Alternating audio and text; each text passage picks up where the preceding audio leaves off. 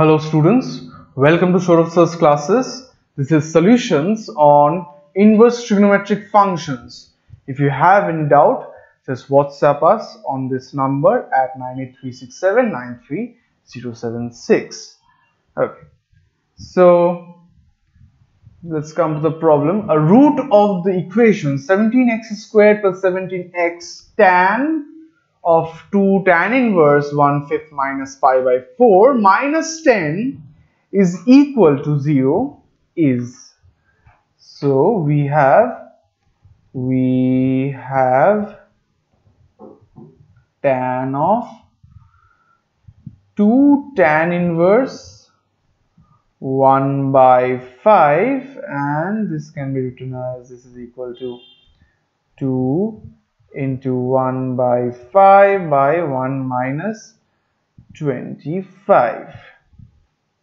This is equal to now 2 by 5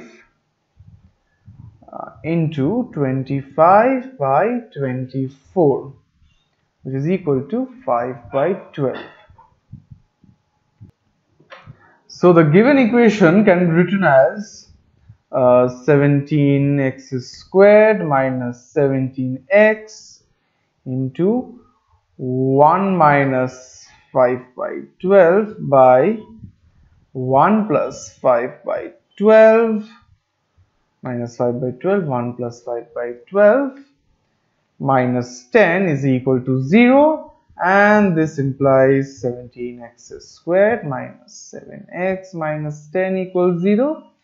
And this is equals to x minus 1 into 17x plus 10 equals 0. So this implies x equals to 1 is a root of the equation. Alright.